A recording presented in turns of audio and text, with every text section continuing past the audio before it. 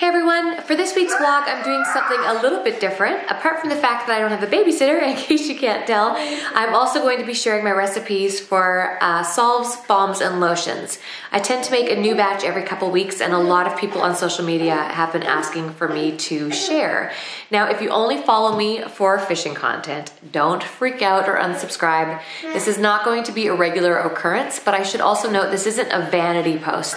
Of course you can use this stuff for skincare. I mean, I do, but you can also use it for topical applications. I use it for medicinal purposes and for emergencies when out in the bush.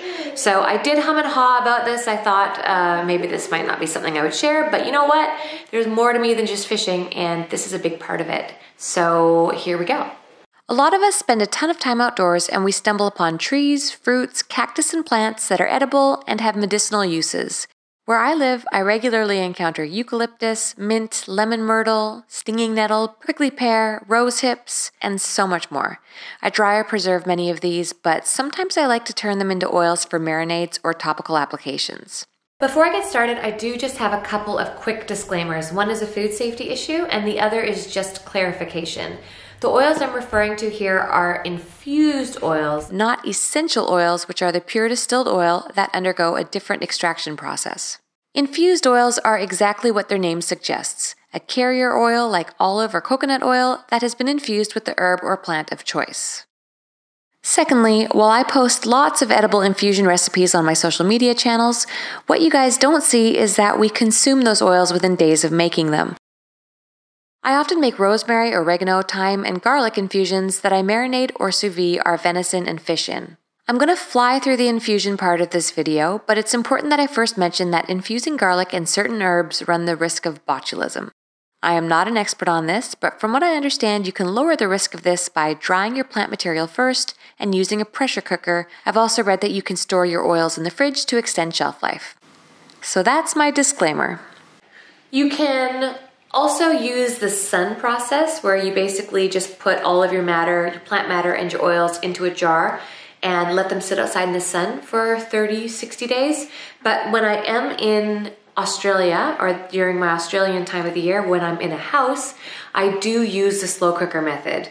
It's luxurious. It just is so much easier than doing everything over a fire and or by using the sun. Depending on how much plant material I have, I either use the slow cooker itself or I prepare individual jars and place them into the slow cooker with enough water to cover to just under the lid.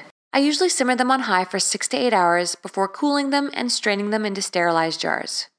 In this video, I'm going to be using orange oil. I made some the other day by shaving off the outer part of the peel and infusing it in macadamia oil, which I'll be turning into lotion and balm for this video. I go through balms and lotions at a ridiculous rate, so making my own is cheaper and without excessive packaging or chemicals. Plus, as you'll see here, it's incredibly easy to do.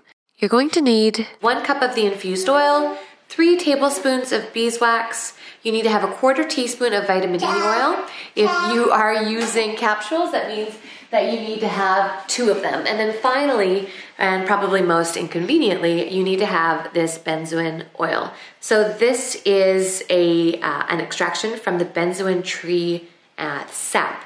So you are only going to need 4 drops of it, but you also do not need it for the lotion part of this video. So if it's the one thing that's holding you back and you're thinking, oh, well, that's a crazy, strange item that I don't have, don't worry, you don't need it for making lotion. And also, if you're going to be adding any essential oils to smell or offer any medicinal properties, this is going to be the time where you're going to want to pull them out of storage or off the shelf as well. If you have a double boiler, that's what will work best to do this part. I don't, so I'm just going to be using a bowl, a stainless steel bowl, in a pot with water. You're going to want to avoid getting any water in the bowl. Just like when you make chocolate, you want to keep the oil separate from the water. Add your measured out beeswax into your double boiler or whatever it is that you're using. For me, I just melt a little bit and then I measure it from there. Go ahead and put in your cup of infused oil. Use a stainless steel spoon to do your stirring. Add your 1/4 teaspoon of vitamin E oil or cut off the tops of 2 capsules and your 4 drops of the sap. and then pour it into a measuring cup, making sure not to let any of the droplets from the bottom of the bowl get into it. Here you're going to transfer it into your sterilized jars. Make sure you let it settle completely before putting your lids on, otherwise you run the risk of getting condensation in there.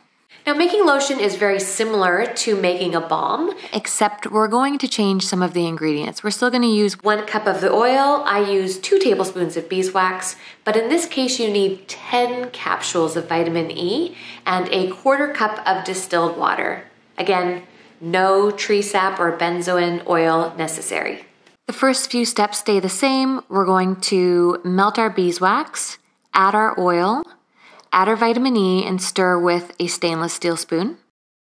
Now you're going to go ahead and pour the mixture into the blender. Again, taking care not to drop any water in it. And then blend on low. Unfortunately, I'm pretty limited with my blender at the moment, so I have to shut mine off, and then I'm going to slowly add in the distilled water and get the blending happening again. But if you can do this with a regular blender, that's ideal.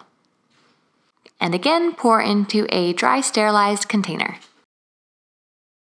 Let it cool, and when that's done, put a lid on it. Try to refrain from putting your fingers in the cream. It's always best to use a wooden stick or something similar. And the lotion is a beautiful consistency.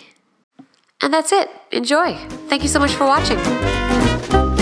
You're also going to need a 1/4 teaspoon of vitamin E oil, or if you're using capsules, you need 2 of them. I'm trying to speak over the baby that's behind me. And then you should also have this benzoin oil. It's literally not gonna happen, is it? Hey, come here, please. Hurry, because my battery keeps dying. You're so exhausting. So for this recipe, what you're going to need is 1 cup of the infused oil that we just made, 3 tablespoons of beeswax. It is so hard doing this video while there is a little person running all over the house. You're also going to need a teaspoon of vitamin E oil, or if you're using capsules, I can see you in my peripheral with your fingers in the dog bowl. Out, please. What have you got now? Does that have glass in it? It looks breakable. Can mommy have it? Yeah. Right? All right, Mama. Yeah, I like your style. High five.